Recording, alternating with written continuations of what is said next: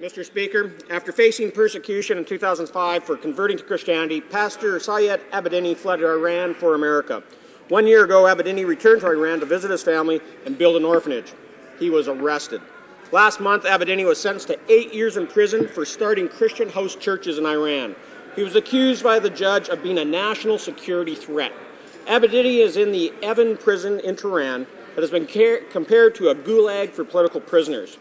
While it may be easy to take our freedoms for granted here in Canada, we must never forget that so many other nations do not protect these rights. Human rights are most often violated by persecuting people for their religious beliefs. Canada has always served as a safe haven for religious minorities escaping persecution.